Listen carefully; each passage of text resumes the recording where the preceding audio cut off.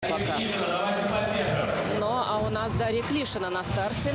Сейчас, надеюсь, мы ее увидим. Да. Пока лидер. 4-я попытка. Да, промежуточный лидер этих соревнований. 6,64 Даша прыгнула в первой попытке, напоминаю, для тех, кто только присоединился к нам.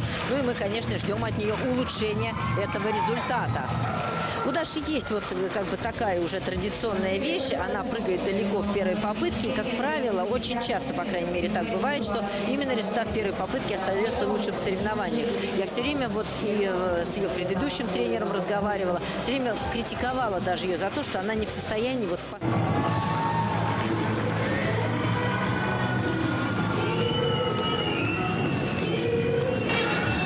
Уважаемые друзья, продолжаем наш репортаж с 26-х соревнований «Русская зима по легкой атлетике» в манеже ЦСКА в Москве.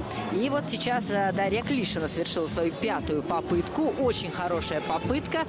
И она ровно повторяет результат своего первого прыжка. 6,64. Пока это лучший результат, и она лидер этих соревнований.